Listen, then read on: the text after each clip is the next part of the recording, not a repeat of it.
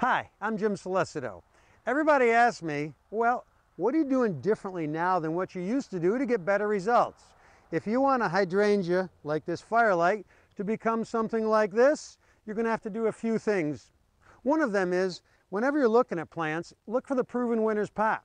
If you come with a black pot, that's going to be a common variety. Some of them are good, like Phantom, Tardiva, and a few others. Some of them, throw them out. They're no longer where you want to be in the landscape. We want more color and less work. When we dig our hole, we always dig a bowl, not a hole. We dig a bowl and we add plenty of organic compost. We use lots and lots of leaf grow compost.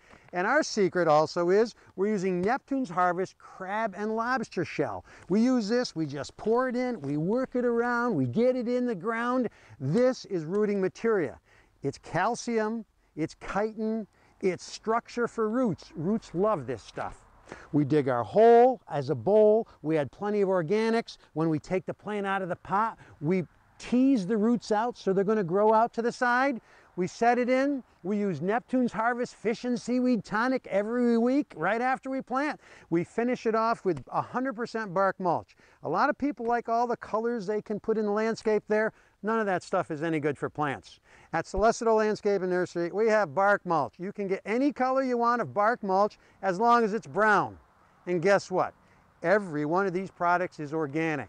You don't panic, it's organic. If you want to get results, quality plants, dig it right, plenty of organics.